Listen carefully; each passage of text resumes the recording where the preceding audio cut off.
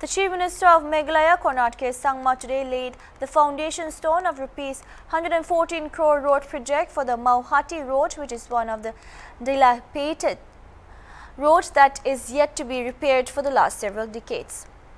The foundation stone was laid in the presence of NPP MLA Sostenis Sotun, Dasa Kai Tapa Lamare, Wailam Miki Shaila, MLA Chowai and party leaders and the people from Mauhati.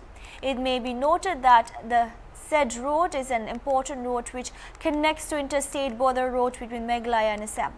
Villagers have been facing transportation problem due to deplorable condition of the road.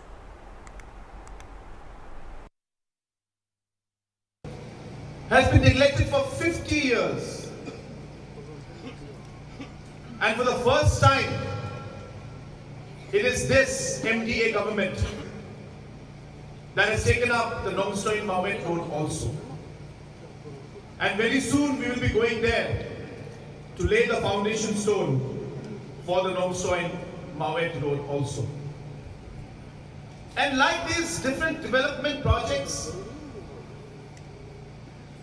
there has been a huge expectation from our government. Huge expectation.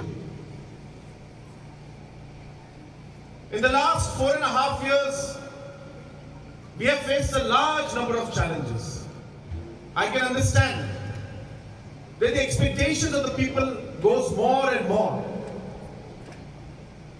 People expect us to resolve problems that have not been resolved for decades.